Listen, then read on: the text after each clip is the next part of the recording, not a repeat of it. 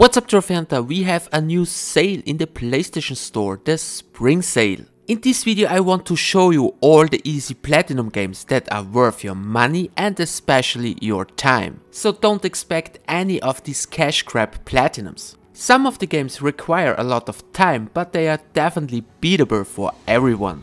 If you still want to see another video about all the easy and super fast platinums, let me know it in the comment section below. So we're starting right away with the first game, Star Wars Jedi Fallen Order. The trophy list is fairly simple and there are no difficulty trophies or missables. The entire game can be played on story mode, which is basically the easy mode. The next one is very often on sale, Tekken 7. If you have a small love for fighting games, you should definitely give it a try. It's one of the easiest and fastest platinums in the fighting genre.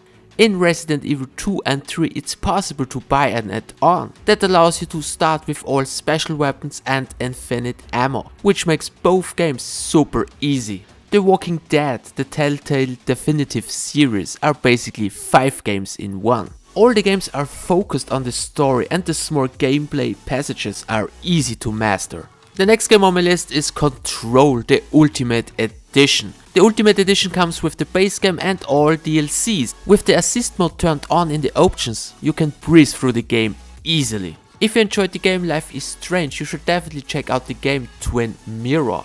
Another story-driven game with a great story and 5 different endings. The Tasmanian Tiger is a pretty easy platinum trophy. Obviously most of the trophies are related to story progression and collectibles.